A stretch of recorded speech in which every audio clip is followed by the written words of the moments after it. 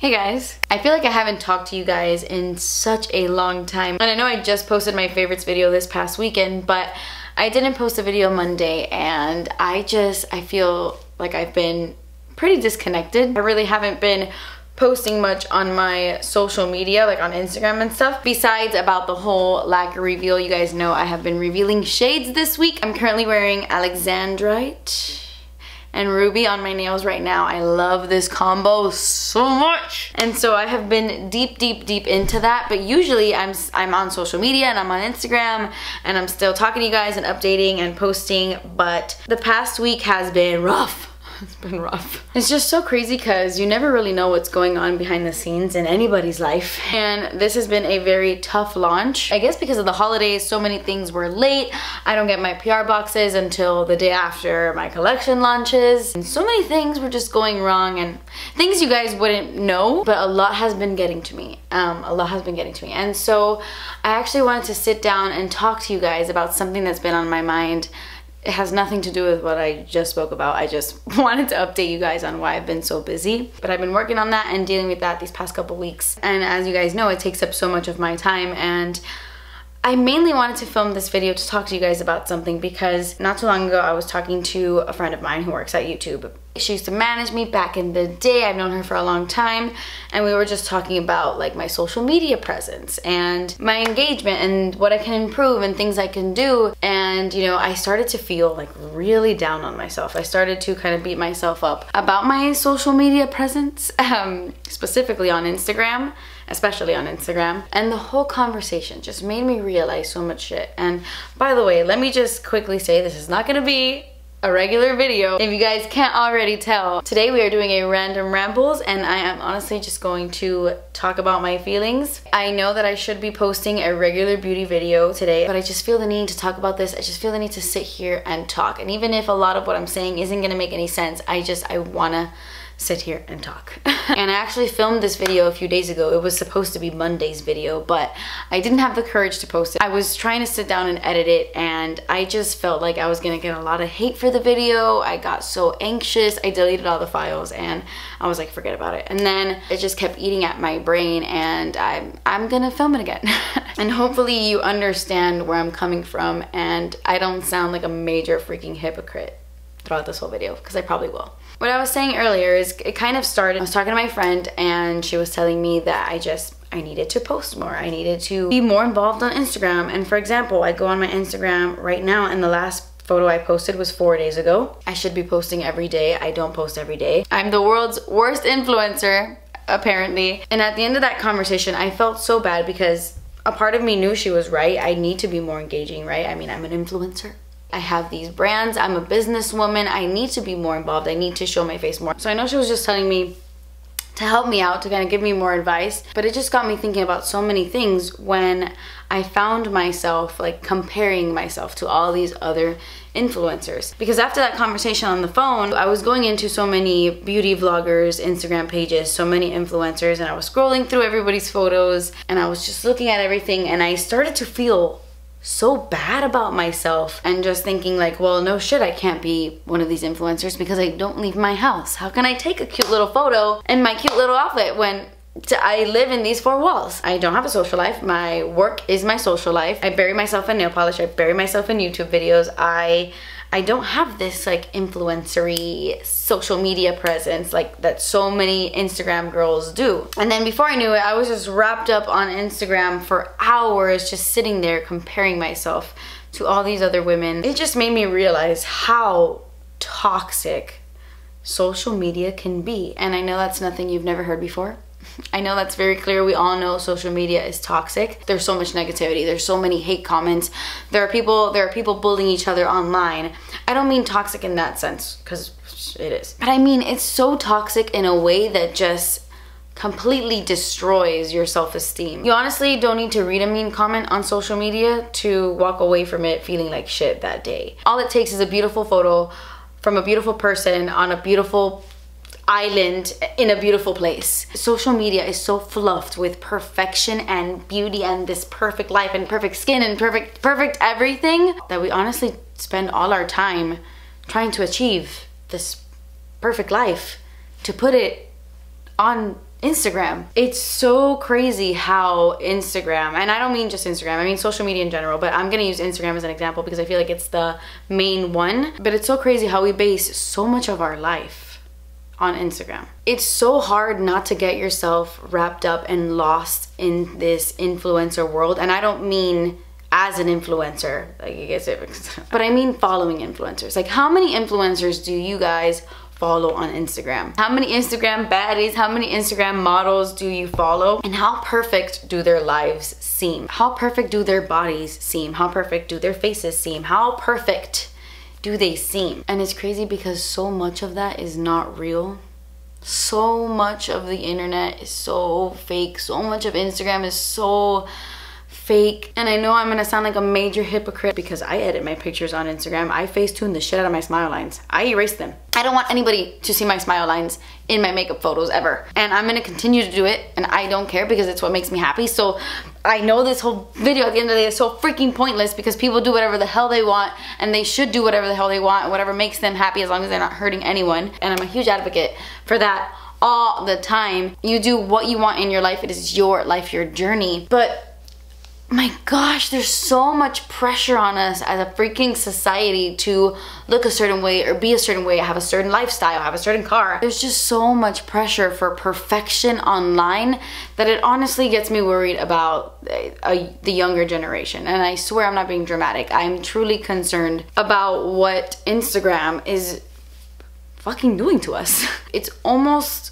and please, don't take this the wrong way, please. But it's almost like if you don't look like Kylie Jenner, you're not trying. If your goal is not little waist, big butt, big lips, long amazing hair, full beat, like if you don't have all of that going on, plus your Balenciagas and your amazing cars and your super expensive outfits, like if you don't have all of that, like if you're like, that's not your fit, you're not an influencer, you're not cool, you don't deserve any followers, and you definitely don't deserve any likes. It makes me so sad to see so many young girls do the absolute most to try to look like these other women, these other famous Instagram models, because they think that's what beauty is, that's the ultimate perfection. And it's not, it really isn't. And I know, like, a major freaking hypocrite, especially since I have fake boobs. I mean, you guys know this, I did a whole video on my surgery.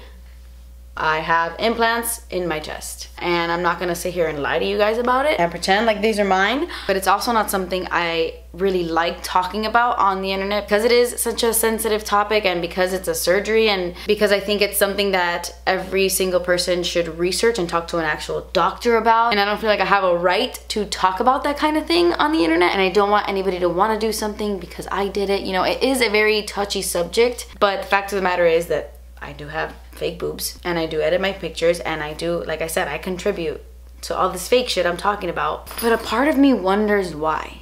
A part of me really wonders why. Like the other day, I was talking to my friend on FaceTime, and she was like, do you ever go on YouTube videos without any makeup?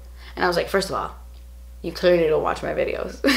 And second of all, yes, I go on the internet all the time without any makeup on. Like, I mean, I don't have any makeup on. I've been going on my channel without makeup on forever. I go on my channel without doing my hair, without brushing my hair. I'm very comfortable in front of you guys, apparently. And again, I'm scared to get hate for this video because I know that everybody has their insecurities, and there's so many things I'm really insecure about that other people are not. And I don't have really bad acne, which maybe that's why I don't mind going on camera without foundation.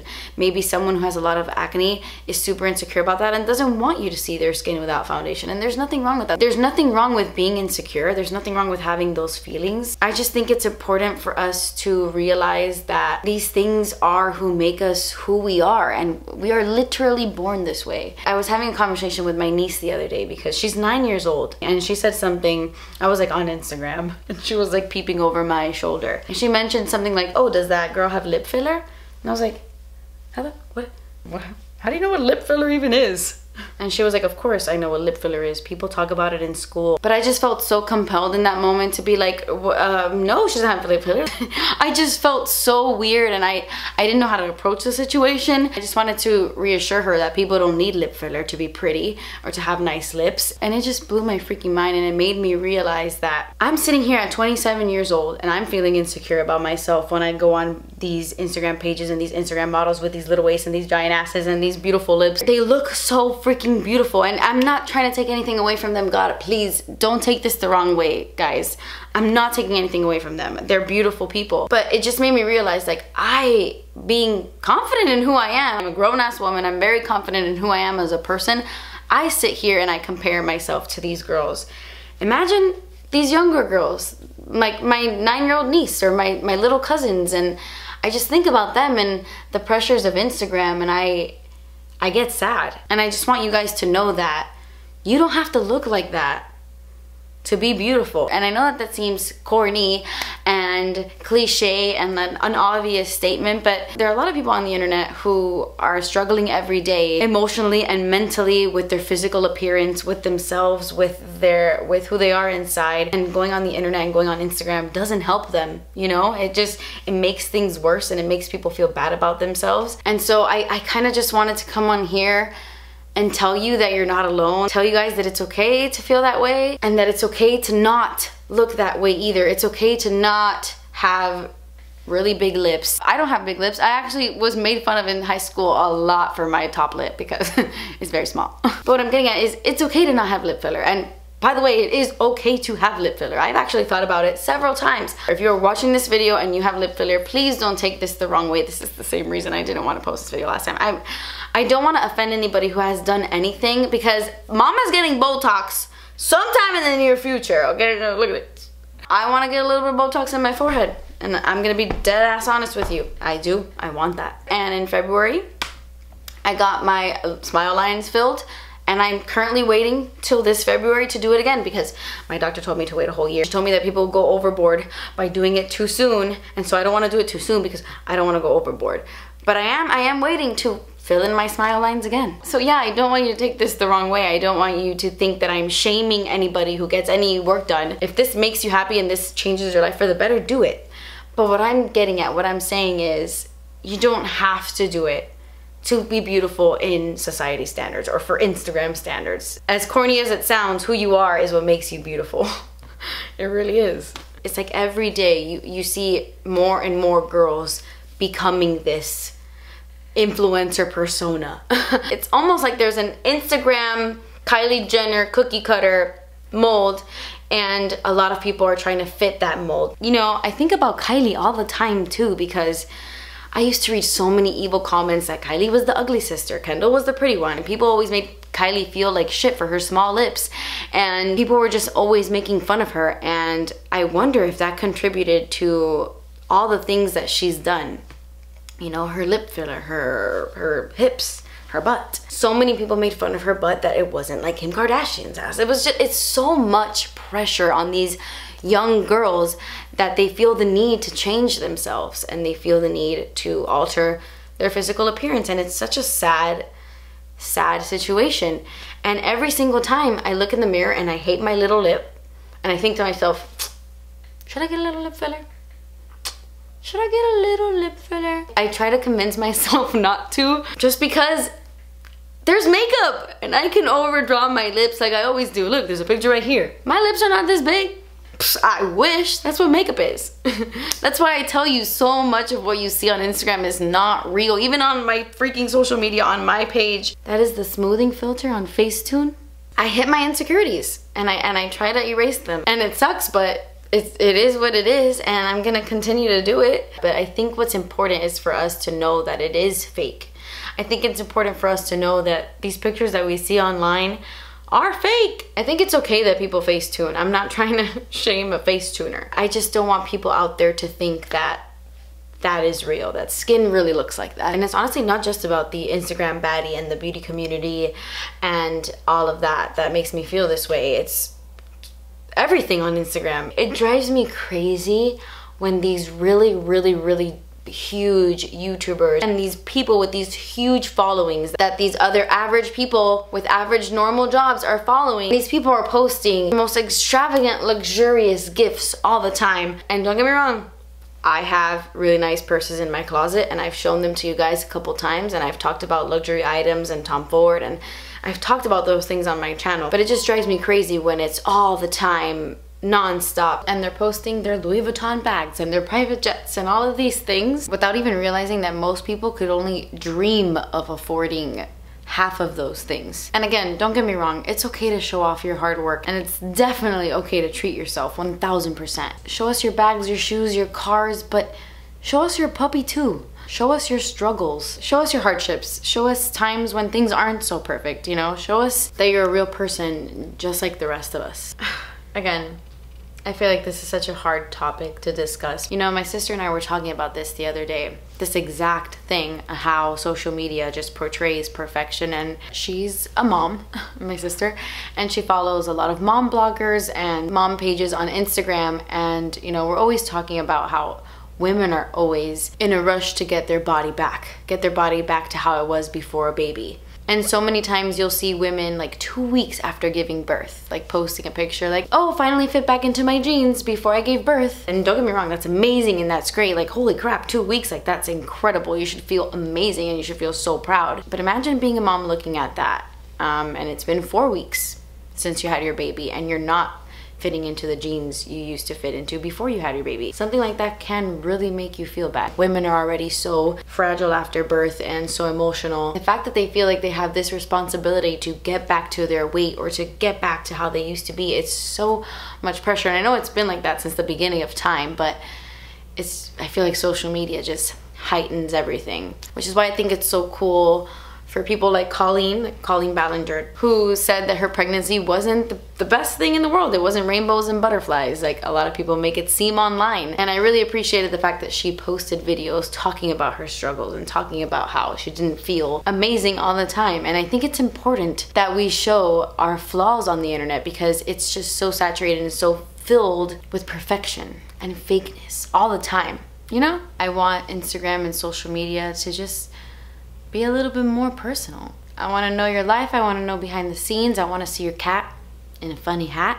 I want to see your pimple. I want to see what you look like when you don't brush your hair. I don't think any of us look the way we do on Instagram 24/7 or even half the time. And this video is dragging on forever now. I feel like I really should wrap this up. And I feel like there is no end point to this video, but I really just wanted to make this video because I guess so often I catch myself wanting to look like someone else or wanting to change things about myself. Like, damn, I would like a big juicy booty. Who wouldn't like a big juicy booty? I would like to be a little thick. I could use a little thickness. I got some chicken legs I don't love. I'd like a Coca-Cola bottle. Who wouldn't? The fact of the matter is that that's just not who I am. And I catch myself just sometimes feeling shitty and feeling insecure, wondering if I'm even an influencer type, if I'm even doing what I should be doing, if I'm even as good as the rest of them. You know, I sometimes have these not great thoughts that I feel like social media doesn't help. And I kind of wanted to bring that discussion to this video today. How do you guys feel about social media? Do you guys feel like it affects you sometimes? I definitely feel like it affects me sometimes. It reminds me of my insecurities, especially I know it sounds so stupid, but especially my smile lines. I'm very insecure about them. I feel like I talk about them in every video and I bring them up all the time. And like I joke about them because that's the way I cope with things. But something so stupid and so insignificant like that, I'll look through photos and I'm like, oh, nobody has smile lines. When I know that they probably do, they just edit them out the same way I do. It's just crazy. So I'd love to know how you feel. So I'd love to start a conversation in the comments. Let's get personal. I love it when we have deep conversations. I want to know your insecurities. I want us to talk to each other in the comments. Let's build some friendships down there. Let's meet some pen pals. Let's talk about the things that most people are nervous to talk about. Most people are scared to talk about because no one wants to talk about their insecurities. But I think talking about them and confronting them helps us overcome them. So let's talk. But yeah, guys, that completes this video. I know this wasn't a video. I pictured this week going very differently on my channel. I've gotten to the point where I can't really apologize for my timing of videos anymore. I mean, my goal every week is to post 3 videos a week, no matter what. That's my goal. Before, I had them up Mondays, Wednesdays, and Fridays religiously, like on the dot. But now with so many things going on, I mean, I can still post 3 times a week. It's just the timing. Timing is all over the place. Sometimes I'll post on Tuesdays, sometimes I'll post on Saturdays. I'm working with all 7 days now. It's hard for me to accept because I hate change and I've been doing the same thing. I've been posting the same way since 2013. But man, things change and my days are a bit off now, but that's okay. So yeah, I hope you're not disappointed by this video. And if you are, I'm sorry. Leave me requests in the comments below on any beauty video you want to see moving forward. I actually bought a bunch of things from some Korean beauty brands. I got like half of the stuff in the mail already. I'm just waiting for the rest of it because I'm gonna do a whole video on that. But yes, that completes this video. I hope you enjoyed it. Thank you guys so much for watching. Please subscribe if you haven't already, and I will see you in my next video. Bye.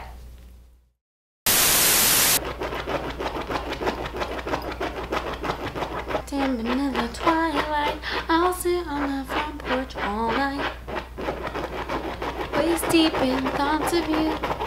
Cause when I don't know the rest of the song. Something, something, something. I don't feel so alone. I don't feel so alone.